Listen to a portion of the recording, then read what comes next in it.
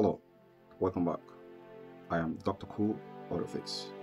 In today's very video edition here, I'm going to be explaining and answering the question, the self-powered car from Maxwell Chikumbutso, could it replace electric car? We're about to find out. Now, we already have the electric cars from different brands, Mercedes, Volkswagen, BYD, NIO, Tesla, and a whole lot of others that are still queuing up. When we talk about electric cars, they have a problem that is currently plaguing like every one of them. One that is above every other problem that electric cars have is range anxiety. A lot of you guys who have been listening or hearing about range anxiety might not know what it means. What it means is that when you charge up your car, you're going to be worried more about when you're going to be meeting the next charging station. And it doesn't end there. You're also going to be wondering, is there going to be some free space where you're going to park up your car and charge, or you're going to stay in a queue, which you don't know how long it's going to take you for you to charge up that car. That is one problem. We are still on, will the self-powered car replace EVs? Now, the second factor we're also going to consider is the downtime. How many hours does the electric car on average takes to charge from 0 to 100%? And when we took a look at that, I think it's going to be taking almost these like two 4 to competitors 5 hours. still have gigantic flaws that make them being unfit. However, if you're charging it from your home, it's a different ballgame. It's going to take maybe twice or even 3 times that very amount. And don't even get me started with, if suppose you are living in an African country where there is inconsistency in power, then you might wake up and see that your electric car didn't even get half charged before the power company decided to pull the plug and go blackout. So with that in mind, that's a whole lot of downtime trying to charge up the car, unlike the conventional gasoline powered car, which you can just drive into the gas station and in less than 5 minutes you fill up your gas tank and you hit the road. So that's the second factor. Now the third factor, which you're going to be talking about, is the thermal runaway. The thermal runaway is the tantrum potential which the lithium battery have, that when it for any reason encounters any mechanical damage, it's not going to stop until it raises the car down into ashes. That is very, very concerning. And the thermal runaway is also one of the critical problems or factors which a lot of people who want to buy these electric cars have to consider. If you have a garage and you want to have a very good sound sleep, but you're going to keep one of your eyes open because it can self-ignite if the circuit inside, for any reason, maybe one of the big ICs decided they want to go and have fun.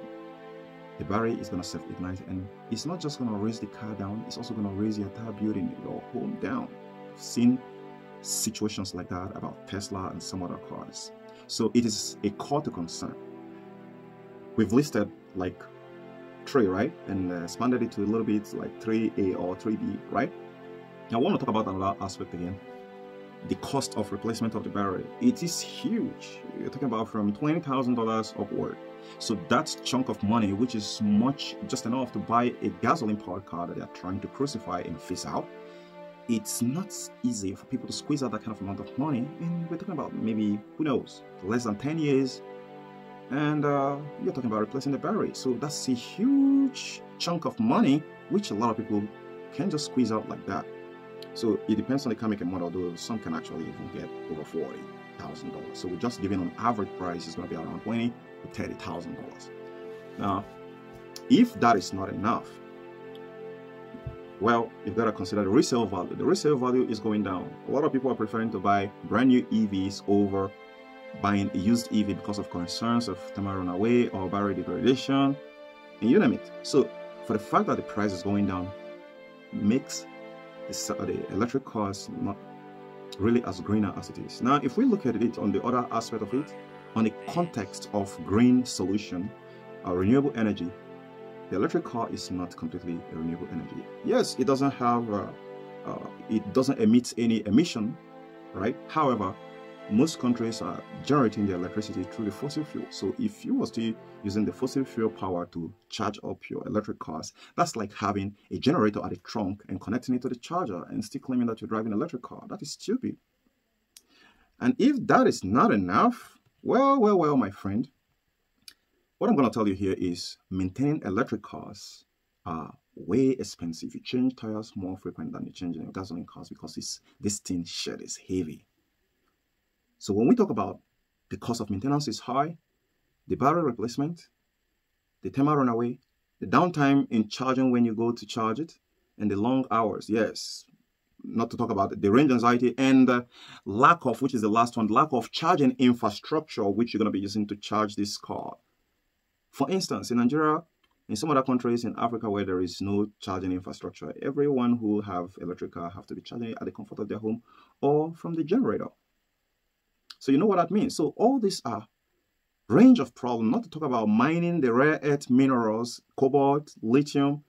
In Congo, DRC Congo, they have the chief of them that is causing child labor. I know a lot of you guys who are driving, they don't care or give a shit about that. But let's be real here. There is no way you have all that chunk bucket of problem, endless, still going up there. And not to talk about how much you pay to charge up that car. So the question is obvious. When you have a self-powered car, the Maxwell Chikumbutso car, you don't need to recharge it.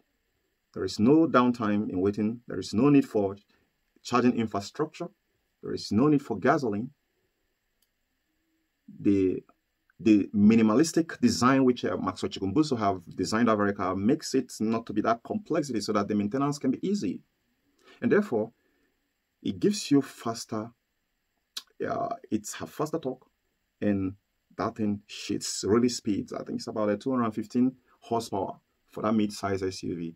So with that, you can go wherever you want to go, and it's unlimited driving range. It's unbeatable. No matter any car in the world right now you can talk about, it's unbeatable. You can't compare it. Now, aside that, we also come down to the purchasing cost. I failed to actually mention that on the EV.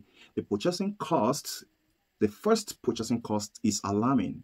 Let's take, for instance, a Cybertruck that a lot of people are squeezing $140,000 to buy.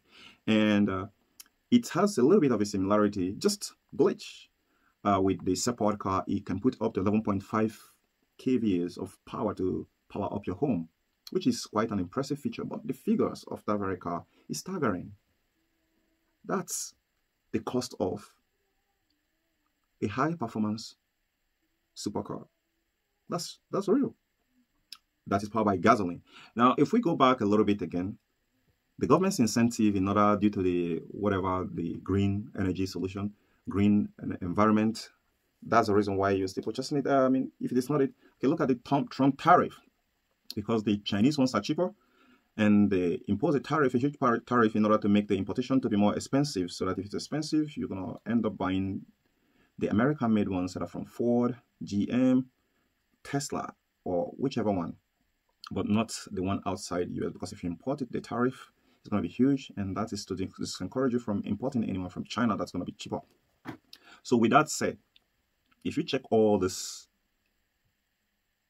it is on equal comparison. You are buying it less than $20,000. That's $15,000 according to Maxwell Chikumbutso, which is way cheaper, less than half cost of replacing your battery in your average EVs. And no charging, no fueling. It's drive. You buy it and you drive till when you get tired. You drive till infinity. He did actually predict that it can be able to last up to 20 years with a microsonic energy device, but I'm not sure it's going to last more than that. So guys, I believe from this very critical analysis comparison between the two, the self-powered car on the right and the electric car on the left, you can be able to see that they are unequal. The self-powered car is here and the electric car is here. The gap is immeasurable. So there is no way people will prefer to buy the one with a lot of charging infrastructure, carrying generator in the trunk, when they can drive one for free for a lifetime. So let me hear what your thoughts are on the comment section. Keep it positive, optimistic, and we'll be sure to have this very conversation. See you on the next one. Bye for now. I remain Dr. Fix. Don't forget to subscribe, share, like, and tell me what you think.